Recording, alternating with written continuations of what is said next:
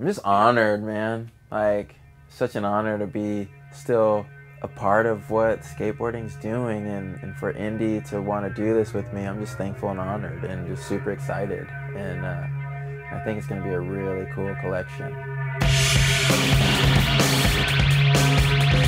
I've known Ray, I think, since about 1997. Tommy Guerrero introduced us. It just became really natural like that.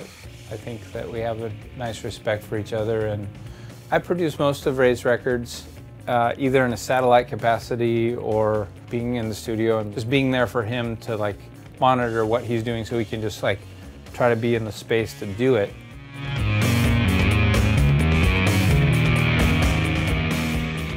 So this one is really fun because it's different than the usual albums that we've recorded together. This is kind of Ray's record for exploring synthesis, and it's kind of free. The way we're going about it is kind of like freer than any record we've made before.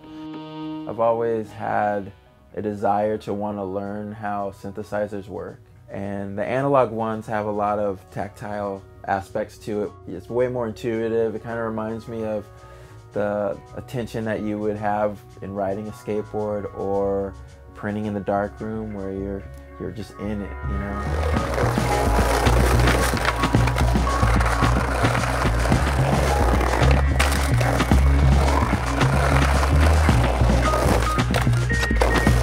There's a little bass guitar and a little guitar, but for the most part it's a lot of drums and synthesizers.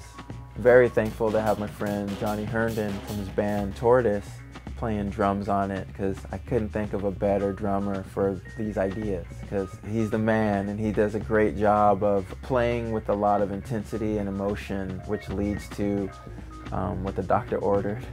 I think skaters are really attuned to like trial and error. Like working with Ray, we can try stuff, and if it doesn't work, it's not that big of a deal. It's like, you know, like you try something on a ledge or on a ramp or whatever, and you slam, you're like, oh, yeah, whatever. I just ate shit, but who cares? Let's try it again. And eventually you make it, and then you probably eat shit again. It's normal. So like, just the persistence is awesome, because it's like, okay, oh, that didn't work. Okay, let's try something else. Cool. I kind of like the little ramp up. Yeah, I like the end of it was cool. Yeah, the freaking video game intro. It is straight up video game intro. Moon Patrol blast off. Yeah, it is a blast off. I've always appreciated Thomas's work, and it's been really cool to see it evolve over the years, you know. I love what he's shown me so far for the album and for the collection with Indy. It's kind of harkening back to his early, looser stuff.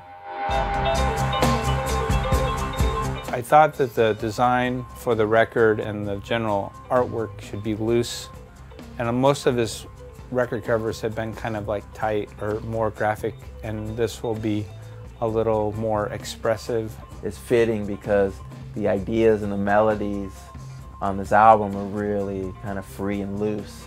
I think we're going to make some trucks that are probably not colors that indies usually are, and that's kind of exciting too.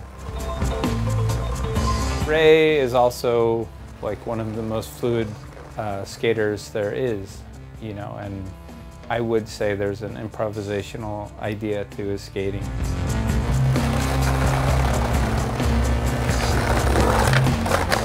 Well, I'm excited just to be skating again, because I've kind of been cooped up trying to get this album done. I'm really excited for this to come out with the trucks, and I think people are gonna think I'm tripping, or they're gonna trip, or all the above, but we're having fun. Right. Sweet. Yeah, dude, the stuff that Thomas has done, that he showed me for the trucks, look really cool. It's gonna be different. I think it's all, I don't know if you've seen some of it. The music and the album coming out with it is just give it a neat feel. It's kind of like, whoa. Yeah. I think. Yeah, totally. Yeah, super. Rad, man. Super excited. Thank you, sir. Oh, hey there. It's Chris. I'm here to tell you to find if you want to find all your latest indie riders and some of the sweetest videos, you're definitely not going to find them in here. So click on wherever the subscribe button is and they will come to you on your computer screen. Go back in.